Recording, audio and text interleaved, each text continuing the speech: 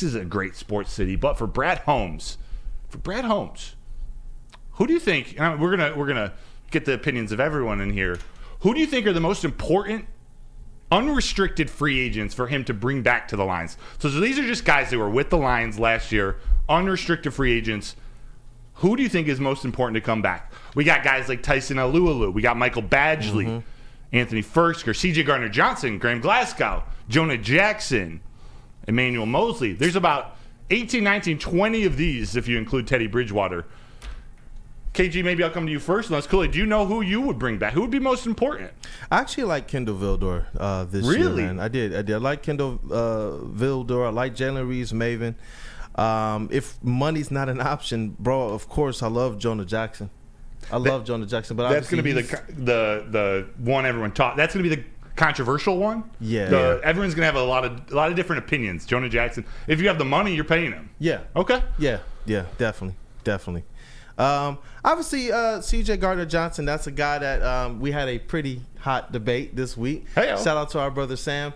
Obviously, if the money's right and if the room is right, I'm bringing them back, man, definitely. I don't believe that millionaires need to be motivated to play, but I do believe as it relates to kind of developing, getting better, kind of certain experiences that he's able to help within that locker room, I do believe that there's something there. And, you know, from a lot of my guys, I play basketball, I know that motivators were huge on our team. And a lot of my guys that play football as well, they said that a guy like C.J. Gardner-Johnson, you always got one of those types of guys on the squad. Not that they can't go out there and find somebody that also produces on the field a little bit better, but for this past season, just like with Emmanuel Mosley, injuries kind of riddled what they were able to showcase. And so Emmanuel Mosley, he's probably more so even than C.J. Gardner, the one that I'm like, you know what? I really wanted to see what he could do. Because when you talk about one of those guys that we thought was going to go out there, step on the field day one and start guarding the number one wide receivers on the other team, that's something we sorely needed. I wonder, like, if he was healthy this year, what happens with these Detroit Lions? Man. Yeah. They may be in Las Vegas right now. It could be. Real talk. I'm glad you brought up C.J. Gardner-Johnson because we aren't including contracts in this. Actually, interpret it as you please. When we were having the debate yesterday or Monday, it's just like, why do you think? Why would you want Gardner-Johnson back? Why would you not? So once you get into the contract, of course, the contract is going to change things. But you went with a couple different players. I like it. KG, of this group, who do you think might be the most important? Their top two.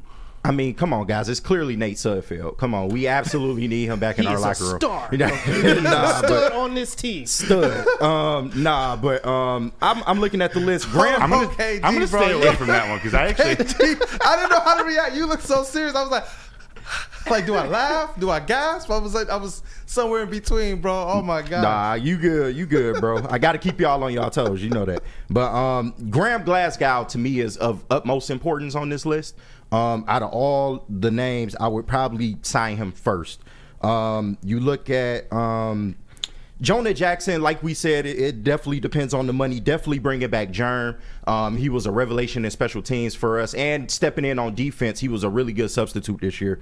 And Josh Reynolds, man, I think you should bring Josh Reynolds back. If they don't, I understand, but I'm pretty sure he won't command a hefty contract, and he already has the continuity in the system and Jared Goff, so he would definitely be on my radar as well. And KG, would you go, I'm just going to throw this question at you, would you go Josh Reynolds over Donovan Peoples-Jones, all things being equal, all contracts being equal? Yes. Okay. And only because we didn't see Donovan Peoples-Jones really worked into this offense. Not to say that he can't be worked in this upcoming year, but like I said, the continuity is already there with Jared Goff and Josh Reynolds. You know, their trust. They played together. They've made a deep playoff run together now, two of them. I would definitely lean towards Josh Reynolds instead, but I wouldn't be mad if they chose DPJ. Right. He's still a talent. I like Donovan Peoples-Jones' game, and I think it fits real well. Yeah. If you had to choose between one, you probably stick with the guy Jared Goff's more comfortable with at this moment. Yeah. But to be honest, I'm giving Josh a chance to redeem himself, man. Because I believe in him, man. Me too. He had a really good year outside of that postseason run, which was really just the NFC Championship game, and all the other games he was solid too. So yeah, if I'm the coaching staff, I know he's chomping at the bit. I know he feels bad about what happened. I'm giving him another year or so to try and get it back. I like that. That's solid. I like that. JB, your opinion?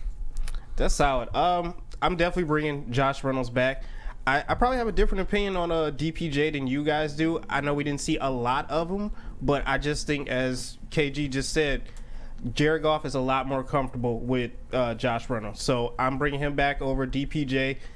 CD Deuce, obviously, I'm bringing him back. Let's go. Yes. Let's go. Big facts. The dude has to come back. I know Sam doesn't like him, the whole ski mask thing. It was a big deal. But, hey, the ski mask thing gave us life. It gave us a little bit of enjoyment, a little bit of joy. These past Lions seasons that we've had to endure have just been, hey, miserable to say the least. But the ski mask thing, it was fun for that time being. And correct me if I'm wrong, Broder.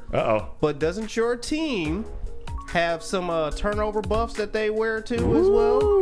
That is a thing that they do. They need to introduce that. You can't sit here and say Michigan played top notch the entire season. Yes, they beat every single person, but there were some plays that, hey, it was a little iffy there. So you can't sit here and have one without the other. Just saying.